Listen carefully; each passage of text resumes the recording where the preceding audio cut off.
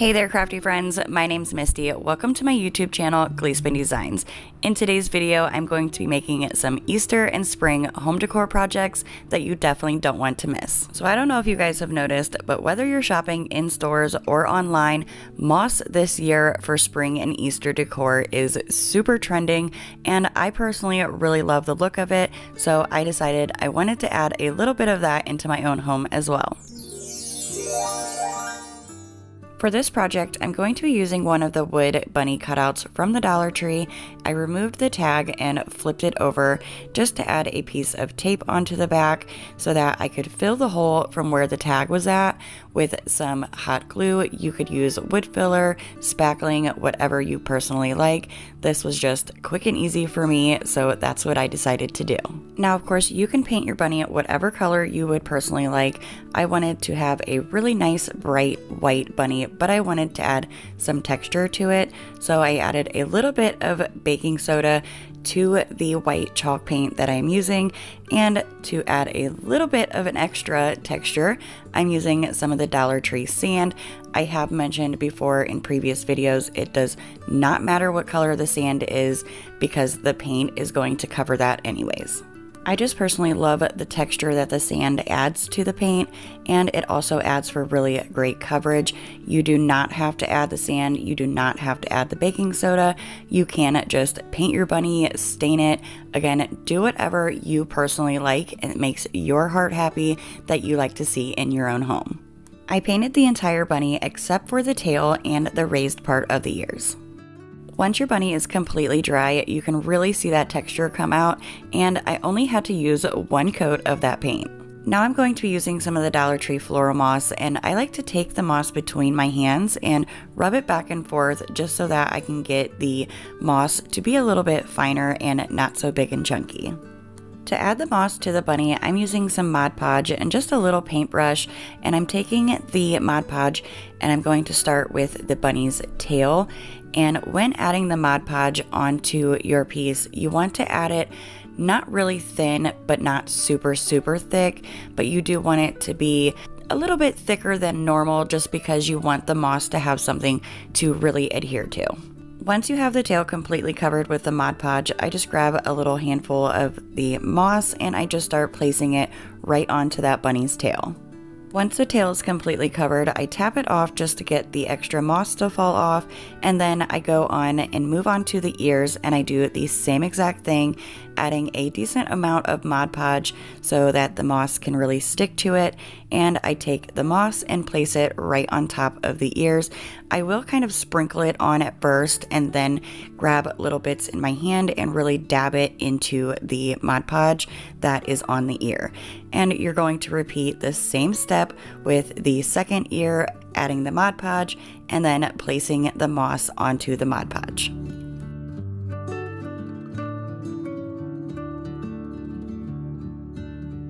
I really want the tail and the ears to stick out a lot more than what they already are, and so that the moss is just a little bit thicker. So I do decide to go in with a second coat, and I just take my paintbrush, add some Mod Podge on top of the moss where the tail and the ears are, and I just take the moss once again, and I do grab some of the bigger chunks this time and place it on top of the Mod Podge, and I feel like it really makes the tail and the ears stick out so much more. Again, I added a second coat onto the ears just like I did with the tail, and I am personally loving the way this is turning out. Now you could do whatever you would like with your bunny. You could add it to a wreath, you could hang it back up if you would like to.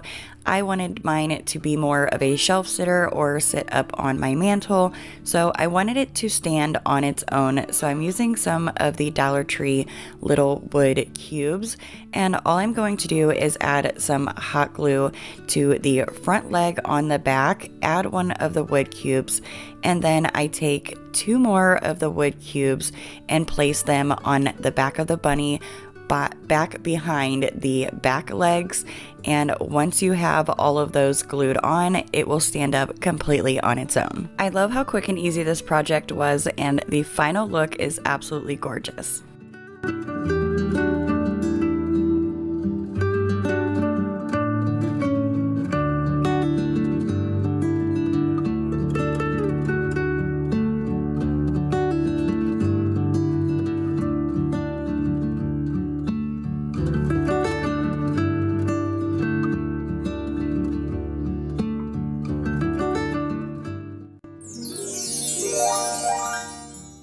For this project, I picked up one of these hanging wood rounds from Dollar Tree. You do not need the hanger, so I just simply pulled that off. They are just stapled to the side, and it was very easy to come apart. At Dollar Tree, they also have these smaller wood slices. They come 2 in a pack, and I have noticed that normally one of the wood slices is a little bit larger than the other. I held up both of the sizes of the wood slices, and I personally liked the smaller one better. I even liked the look of it better.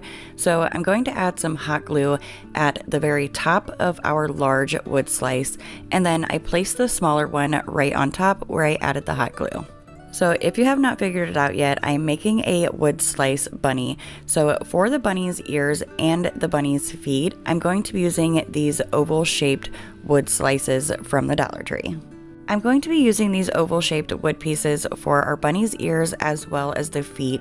So what I did is I found 2 sets of 2 where they were both around the same size in each set. I grabbed one of the sets and placed them above the smaller wood round, basically above our bunny's head, and I just placed them underneath where I would like them to be. Then I added some hot glue and placed those onto the back of the bunny's head. By doing this, it also makes the bunny flush with the surface. Okay, come on, how cute is this already turning out? Those bunny ears are absolutely adorable, and the wood slices again also work to create the bunny's feet as well. So I took the second set of the wood slices that are oval, and I placed them where I would personally like my bunny's feet on the big wood round down at the bottom, and I hot glued those into place as well. I do want to mention, if you would like to, you could use wood glue for this project to glue everything together. I just personally used the Gorilla Glue hot glue sticks because it just is a lot quicker for video purposes. I personally want to keep my bunny super simple, but I want to add a little nose and whiskers. So for the nose, I'm going to be using one of these wood beads from Dollar Tree. It was already painted white when I bought it, but I do want it to sit a little bit more flush with the bunny's head. So I just grabbed a piece of sandpaper and sanded a little bit of the roundness off of the wood bead so that it would sit onto the bunny's head a little bit better. Before I glue my bunny's nose down, I want to add the whiskers, and I'm actually just going to use the jute hanger that was on the larger wood slice that we took apart in the beginning. I just simply took my fingers and twisted the jute cord and placed it through the wood bead, then cut off the part where I twisted it, and I'm going to start untwisting the jute so that it looks a lot more like the bunny's whiskers. Once I had that side untwisted, to figure out how long I actually wanted the whiskers to be, I just held the bead and the jute cord up to the bunny's nose, or where the bunny's nose is going to go, and I just cut off the excess jute and started untwisting that side as well so that we had the whiskers on both sides of the bunny's nose. Once I liked the look of it, I just added some hot glue on the side of the bead where I sanded it down a little bit and placed it in the center of the smaller wood round bunny's head, and I just love how this is turning out. I think it is so cute and so simple. But just so that it's not super simple, I wanted to add a little bow around the bunny's neck. For my bunny's bow, I'm going to be using the Dollar Tree lace ribbon, and to create the bow, I just place it into the awareness ribbon shape, then grab that top loop and bring it down to where the ribbon meets in the center. And then to tie it all together, I am going to be using some of the Dollar Tree jute twine. I cut off a piece of that, and then I take the lace and lay it down so that the jute string is in the center, and then I just tie a simple knot, and once you pull the 2 string sides together, you will see it creates this really cute bow. You can change the bow size by just pulling on the tails or even pulling on the loops, but once you have the size that you like, you want to pull that jute cord really tight, and you can extra knot it if you would like. After I had the bow nice and secure, I did cut off the excess jute twine, and I did decide to dovetail the ends to the bow. And how I do that is I just take the end, fold it in half, and cut at an inward diagonal angle, and you will have this really cute dovetail to your ribbon.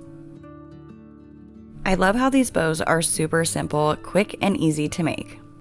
Before I actually glue anything down, I like to set it in place just so I can see if I like the look of how it is turning out, and that is when I noticed that the tails on the bow were just a little bit too long for what I was going for, so I did decide to cut a little bit of that excess off.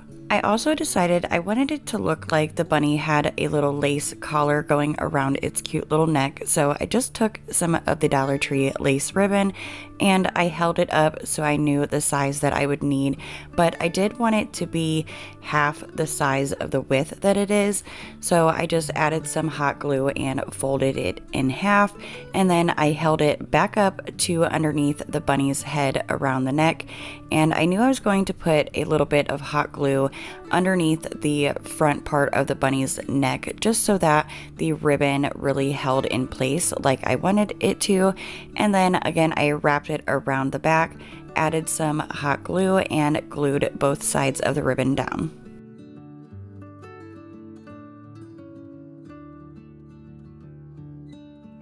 Now that the bunny's collar is on, I'm going to take the lace bow, add some hot glue to the back of it, and place it off to the side of the bunny's neck onto the collar so that it just looks like it has this cute little collar with a bow on it. You can add other details if you would like, but again, I'm going to be making this as kind of a wreath charm in a way. So I want to take some jute cord and I'm going to place some hot glue onto the back of the bunny, and I am doing this so that I have something to tie the bunny to my wreath, because I don't want to glue the bunny to the wreath. I want to be able to take it off and exchange it out for other seasonal decor. For extra security, I glued a piece of a popsicle stick or craft stick to the top of the jute. Now I am bringing my beautiful wreath that I actually bought off of Temu. It is so cute. I love the colors, and all I'm going to do again is I take the jute and I am going to tie the bunny onto the wreath. I personally put my bunny off to the side and a little bit crooked. You can place yours in the center or wherever you would like your bunny to be. But again, I did want to be able to remove the bunny and exchange it for different seasonal decor on this wreath, so that is why I tied it on instead of gluing it. Once my bunny was nice and secure, this wreath was done and I am so obsessed.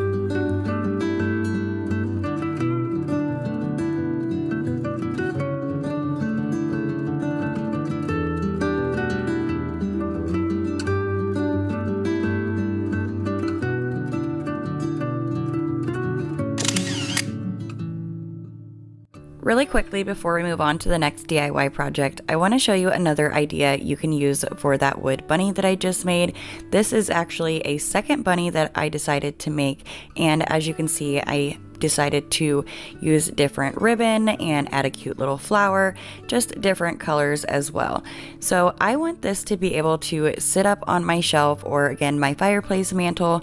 So using those wood cubes from the Dollar Tree, again, I just take one and place it onto the back of the bunny, and that's it. All you have to do is set it up on a shelf and it looks so adorable.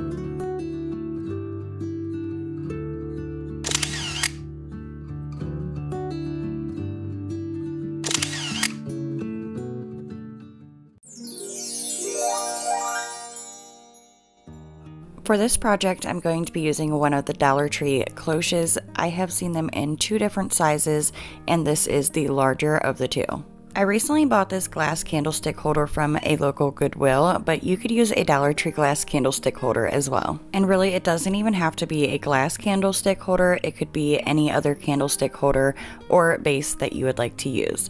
I decided to spray my candlestick holder with the Rust-Oleum flat white spray paint, and on the cloche, I removed all the stickers and I decided to paint the black base with that spray paint as well. Now, I originally made the cloche portion of this DIY project around the fall time, so I do have a little pumpkin in a pot up in the corner, but I'm not going to be using that. I am going to be making something different that I used for Easter/spring decor to put inside the cloche. I just wanted the cloche itself to be something that I could use all year round and change out the decor for each season or holiday. I then took some Spanish moss and cut it down to smaller pieces so that it just didn't stick up as much in the bottom of the cloche. So to glue that down, I did take some Mod Podge, and way too much, might I add, so I did have to kind of take some of that off, and I just start basically putting the Mod Podge all over the base.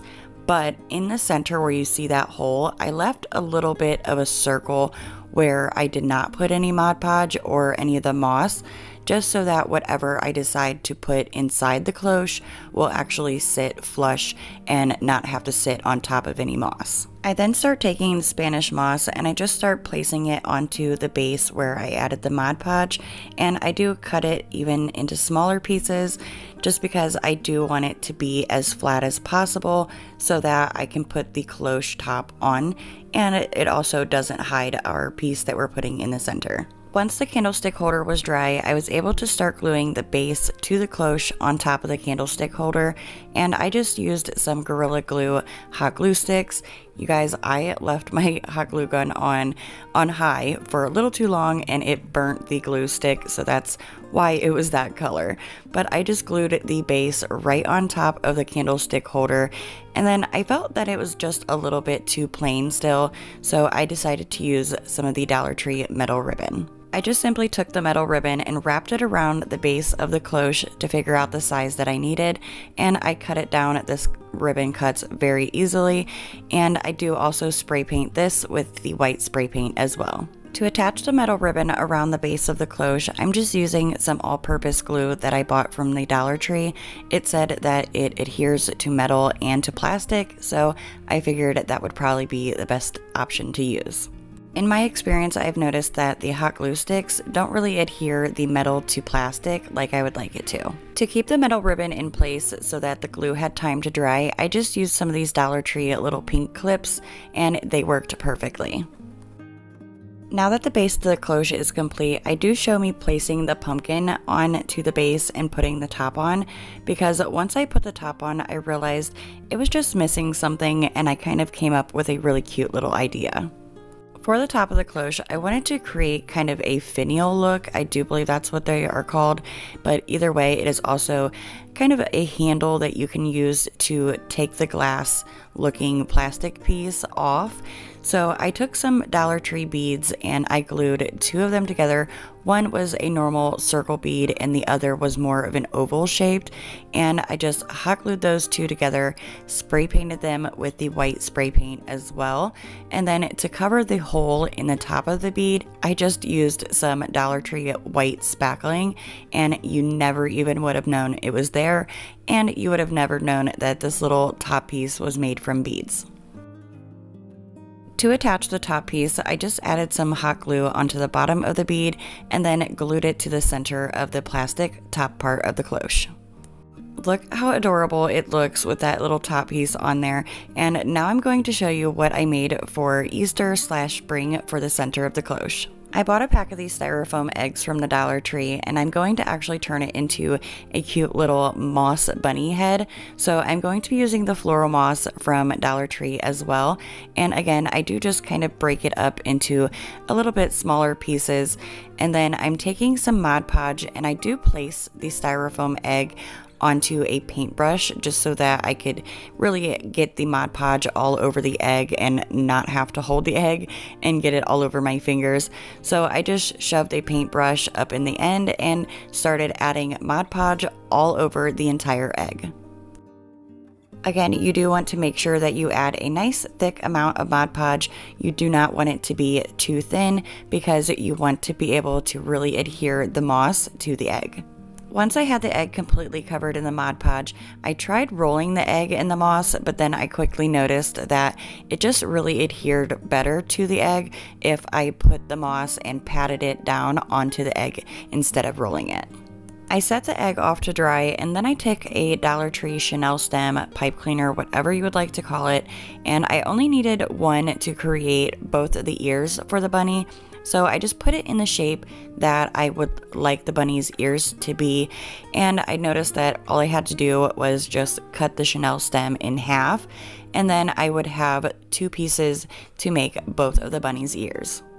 Now I wanted my bunny's ears to go with the bunny's head and all look like it was made out of the moss, so I just took some Mod Podge and I did use my fingers. You can use a paintbrush if you would like, and I covered the entire Chanel stem in the Mod Podge, and then I just placed some moss right on top, making sure that it was all adhered and you didn't see any of the actual Chanel stem underneath it, and it looked like it was completely made from the moss. And of course I did those steps with both of the pieces of the Chanel stem. Once everything was completely dry, it was time to add the bunny's ears to its head. So I just took my scissors and pushed 2 holes up at the top of the bunny's head where I'm going to be placing the ears.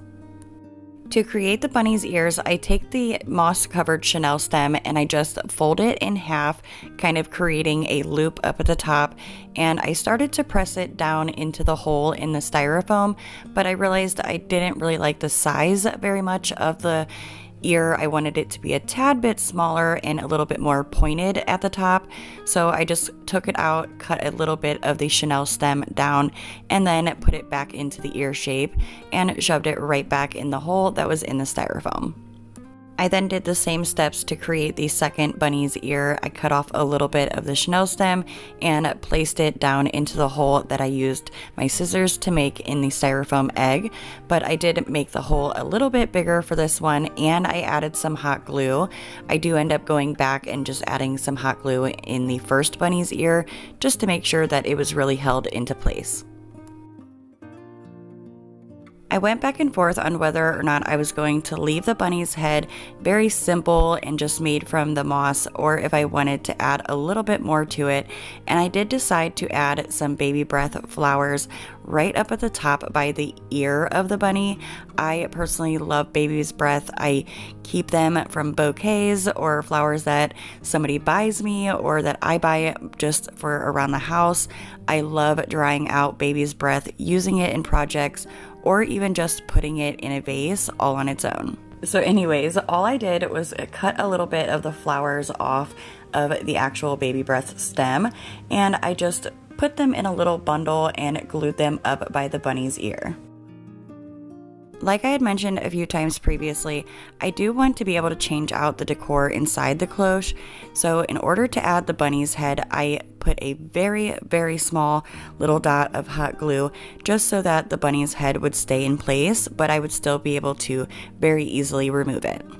Once I had the bunny's head in place, I realized I wanted to add a little bit of the baby's breath and also a couple other little floral picks that I do show you guys here in a second down to the bottom of the base where the moss is. I just felt like it needed something, and spring is definitely right here, so I wanted to add some more flowers just to give it more of that springy vibe. I felt like it needed a little bit more color to it, so I did decide to add these yellow flowers from Dollar Tree and these little lavender flowers that I cut apart. The lavender is from Walmart, but I do want to say that most of the Walmart florals and floral stems are cheaper than the ones from Dollar Tree, and they are better quality. So I definitely suggest you check out the floral section next time you go to your local Walmart. All I did was use my scissors to cut the flowers apart so that I had each individual little flower, and I hot glued some of the yellow ones as well as some of the purple ones on top of the bunny's head. And once I was done placing a few up there in that little gathering of flowers, I did also add a few of the yellow and a few of the purple lavender flowers down at the bottom on the base in the moss, just like I did with the baby's breath.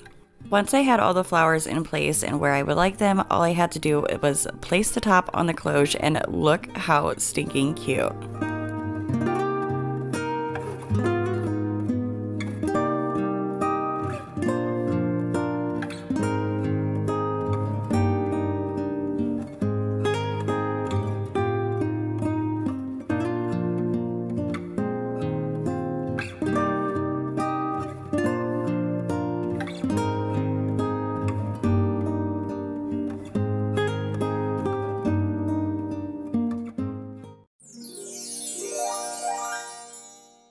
For this project, I actually created the burlap garland part of it in the previous DIY video that is on my channel right before this one. I am going to show you guys really quickly how I made that, but the reason why I am putting it in this video as well is because I want to show you guys how I dressed the garland up for the Easter and spring season. So really quickly, just to recap on how I made the burlap garland, is I used some nautical rope from the Dollar Tree. I cut it down to the size of the garland that I wanted my garland to personally be. And then I took some tan Dollar Tree burlap, and the white burlap I actually got from Big Lots. It was on sale, so I got a really good deal. But all you have to do is cut those down into strips, and then you're going to alternate the colors of the burlap, tying those strips onto the nautical rope. I do want to mention that when I cut the burlap strips, I did cut some shorter, some longer, some wider, and some skinnier, just so that it had more of a messy look. Tie as many burlap pieces as you need to get the length of the garland that you would like yours to personally be. And to create the ends of my garland to hang it, I am just taking the nautical rope, putting it into a loop shape, and then taking some jute twine, tying it into place so that the loop stays into place, and wrapping it around a bunch of times, gluing it down and cutting off the excess. And I did repeat that same step on the other side to create both ends to my garland. To give this beautiful burlap garland a little bit more of an Easter or spring vibe, I'm going to be taking some of these little Easter decor pieces. They have a wood look to them, and I'm going to remove them and start taking off the little pom-pom for the tail. These little pom-pom tails are just simply glued on, so I just took my fingernail and popped them all right off. I wasn't sure on how many of these little bunnies I was going to add to the garland, so I just took the tails off 8 of them, and then what I'm going to do is actually cover these in the moss so that they go with the rest of my spring decor. Just like I did with the rest of the DIYs in this video, all I had to do was take some Mod Podge.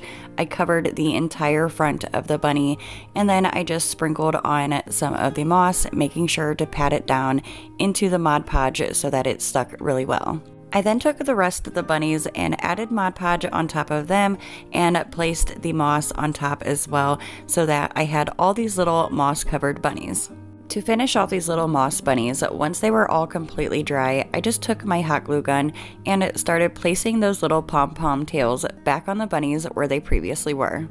Next, it was time to add them to the garland. Again, I wasn't sure how many I was going to be using, so before I glue anything down, I like to place everything where I think it should be, and then once I like the look of it, that's when I go back in and I start gluing everything down. To add the bunnies to the garland, all I did was use my hot glue gun, add some hot glue to the back of each one of the bunnies, and place them back down onto the garland. Once I had all the bunnies glued onto the garland, I did mess around with the burlap strands a little bit, just to give it a little bit more of a messy, natural look. Once I was happy with the burlap strands, that was it. All I had to do was hang it up on my fireplace mantle, and I think it is so darn adorable. I love the little bunnies on it, and I did decide to add one extra thing because in my previous video, I noticed that the garland just alone before the bunnies looked really cute with some fairy lights. So all I did was weave the fairy lights in and throughout the burlap strands, and I love how this project turned out.